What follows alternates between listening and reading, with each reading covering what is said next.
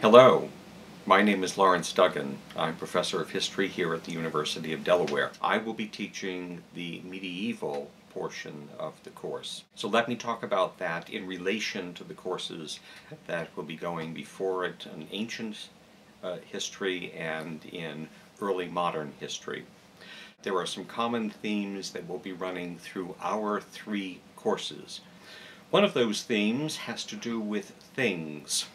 The things that human beings need and the things that human beings want. Another theme that we'll be looking at has to do with the political and social and economic structures of the societies throughout the world. We will also be looking at people from a variety of perspectives. We're going to be looking at one of the most important achievements of human beings, and that is religion.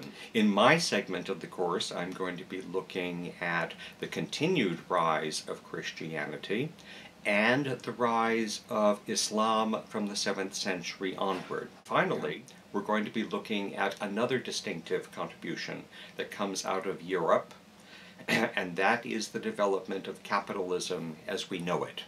We're going to be looking at all of these themes in all three of these courses, and in my particular course we'll be looking at the themes as I've just announced them. Und für deutsche Lehrer aus aller Welt, herzlich eingeladen sind Sie an unser Programm hier an der University of Delaware. Bitte schön.